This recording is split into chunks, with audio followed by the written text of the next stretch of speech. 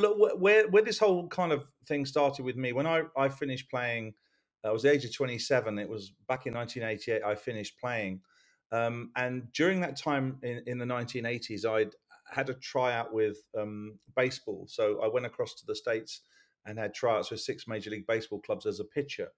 And I also at that time was throwing a javelin. I was just kind of toying around with other sports where you could throw because I had a very strong throwing arm, and I got the second longest recorded cricket ball throw in history. So, just from a throwing perspective, I was curious about how to throw harder.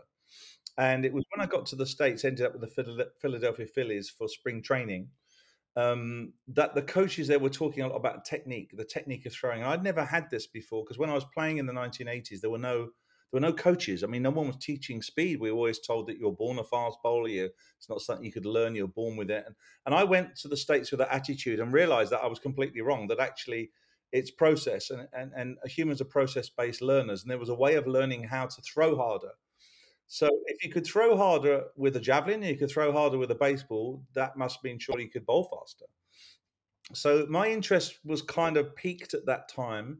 And then when I got back from the States and retired, I thought, let me do some cricket coaching based on this real layman's understanding of biomechanics. And that scared me a little because biomechanics just means body movement. Mechanics is movement, bio is of the body. So basically, it meant bowling action.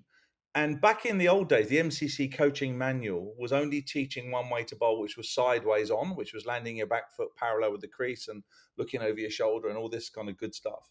And no one was talking about what the bowlers were doing in the crease. They were talking about wrist position on pitching it up, hitting the top of off stump, swinging it away, all of the stuff which was outcome based, but not how to create the outcome. So off the back of that, I started to experiment a little bit with javelin movements and baseball movements, bearing in mind that we have to keep our arm straight and not bend it at the end, but basically similar body positions. And in 1993, I ran my first fast bowling camp